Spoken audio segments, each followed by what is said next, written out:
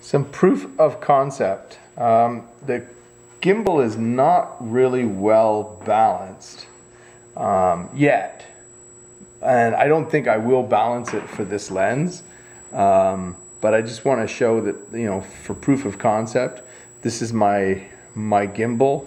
It's a relatively small gimbal. It's actually intended for the GoPro, but I've put some bigger. I put a bigger motor on the roll, and the pitch seems to be okay too. I'm going to try and do this all with one hand. So one hand holding the camera and one hand holding the Sky Hero. And as we can see, there's a little bit of vibration just because I haven't completely balanced it.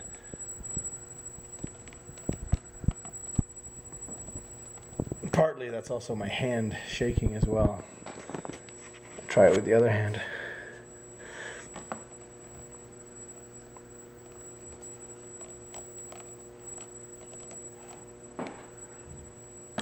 Yeah, it's partly just me shaking. Because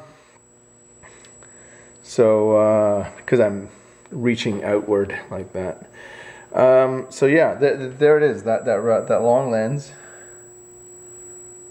on the backbone or on the rib cage, on a brushless gimbal designed for a GoPro.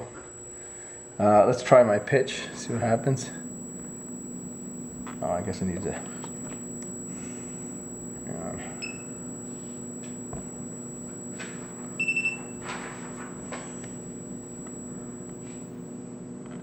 Yeah, looking up, looks okay.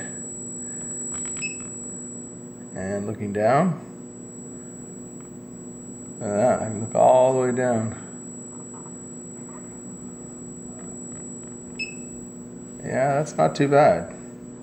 And that's not even properly balanced. So there's a lot that you can do with this backbone and this rib cage as far as putting it onto a brushless gimbal.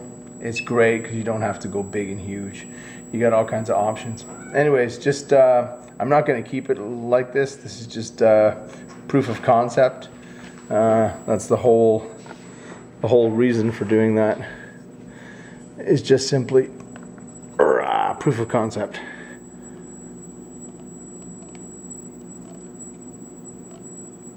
Yeah, not bad.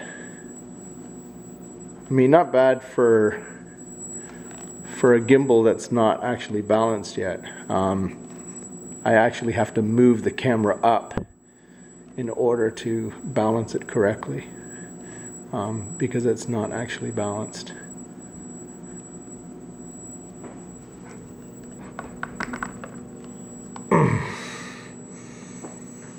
Yeah, it wants to go back. Oh, there it goes. So you can see that, you know, it's not balanced on pitch, because if I touch pitch, it'll fall back. But it has enough power to correct itself.